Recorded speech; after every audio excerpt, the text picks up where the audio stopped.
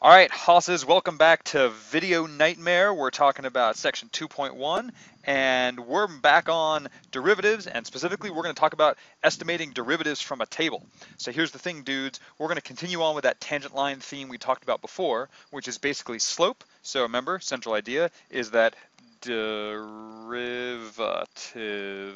equals slope. But we're going to talk about the best way you can get your derivative approximation using a table. So, of course, you've got some really dumb joke. Look, here's a person standing on a table trying to estimate the number of derivatives he sees. This is not funny, people. This is, in fact, a tragedy, and if you even chuckled at this, you're a bad person. Now, let's move on to the actual math, and here's what we're talking about. Maybe f of x has some values given by blah, blah, blah. Look, I got a table. Woohoo! And we want to estimate f prime of 2. So remember, the concept is that f is some curvy function thingy. Maybe it looks like curvy function thingy. Here's the point 2.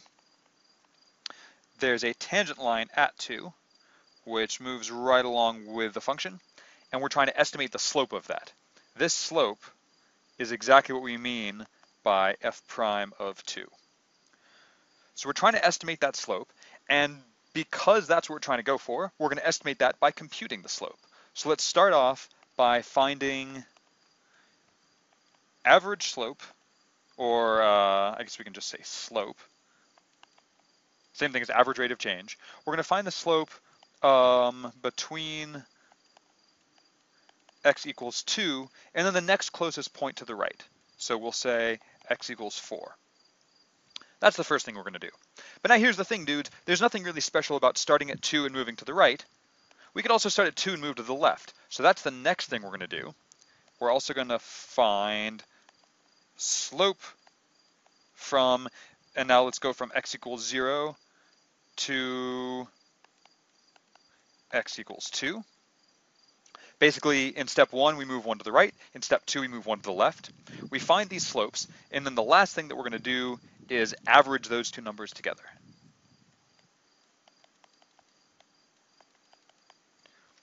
And that's exactly what you do to estimate your derivative using a table. So let's actually go ahead and do this for f prime of 2. Step 1 says the slope from x equals 2 to x equals 4. So that's going to be the change in y divided by the change in x. And that's a half. Okay, wait, so let's say this equals 1/2. All right, next thing we're going to do is the exact same deal, but now between 0 and 2. Between 0 and 2, we're looking at these points here. And so, I need more room. Wait for it. This is going to be good. I'm going to do this thing. No, that's not what I meant. Crap. Wait, I'm going to do it again. Haha, victory. Okay, so for step 2, here's what we're doing. The slope from 0 to 2 is going to look like the difference in y values divided by the difference in x values. And from that, we just get 1. So step 1, we got a half. Step 2, we got 1. And now for step 3, we're just going to average those two numbers together.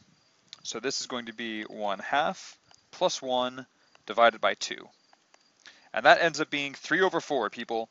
Bam. 3/4 is the best approximation you can give to the derivative of the function with values in this table at the point 2. Okay, so one more time, you estimate it from the right, you estimate it from the left, you average those puppies together. Now, if you are asked to estimate the derivative at a point where you can't always go to the right and the left, then you only stick with the one that you know how to do. So for example, let's say we're asked to estimate f prime of 6. Go back up to the table, we're going to look at x value 6. And x value 6 is of course right here. We can move to the left, but we can't move to the right.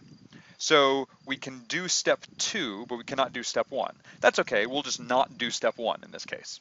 So we're going to use the normal slope thing, just going from 4 to 6, and here's what we're going to get.